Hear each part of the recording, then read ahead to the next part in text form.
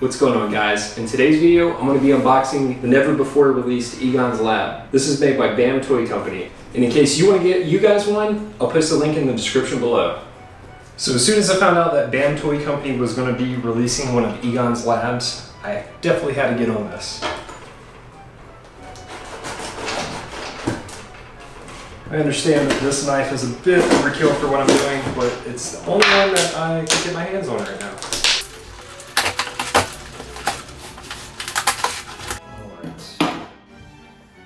So let's see what's inside the box. All right, here it is.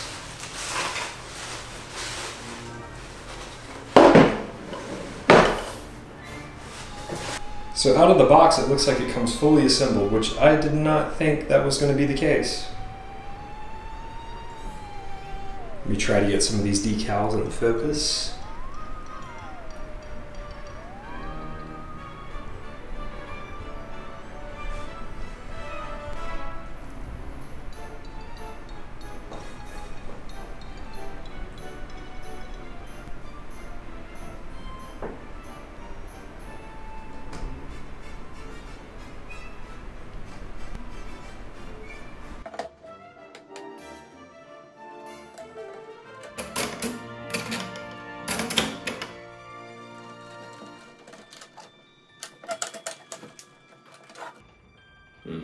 Not really sure how to get this thing back down. Let's see.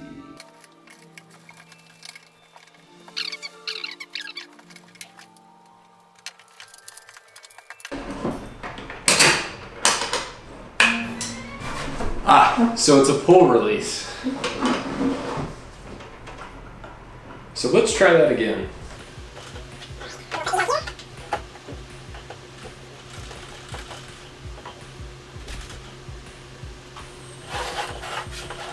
So I'm going to assume that this lab was made to maybe run diagnostics on Ghostbusters that possibly were possessed. What we're going to be doing is scanning a ray. Now let's raise him up to this computer. Now a ghost has popped out of this computer.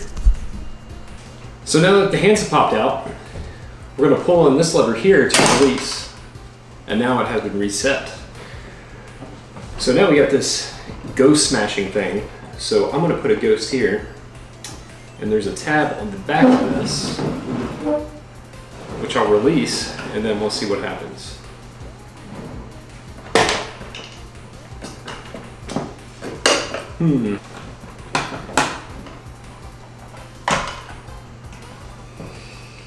So unfortunately, when I was playing with the features of this peg happened to break off in Egon's foot.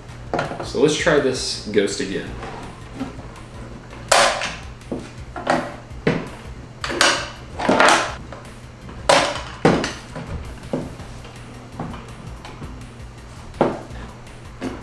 So let's try this ghost.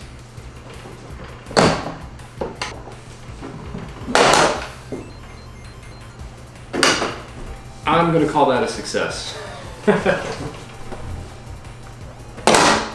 And by the way, these tools do swivel. And I'll show you the computer from this angle.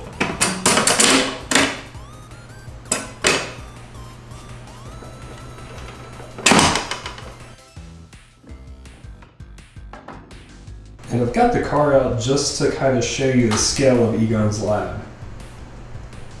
As you can see, it's a pretty good size. And here it is in comparison with the Kenner Real Ghostbusters containment unit that came with the Ghostbusters Firehouse.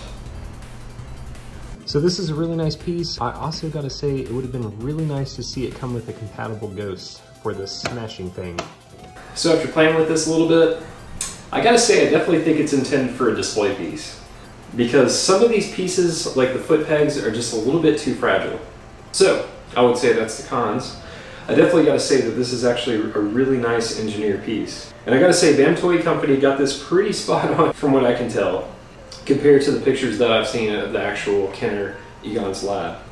But other than this time, I don't think I'm going to be displaying figures on it or playing with it that much. So I definitely think this is a great collector's piece overall. Thanks for watching the video. I'll see you in the next one. I have no idea how I'm gonna get that out of there.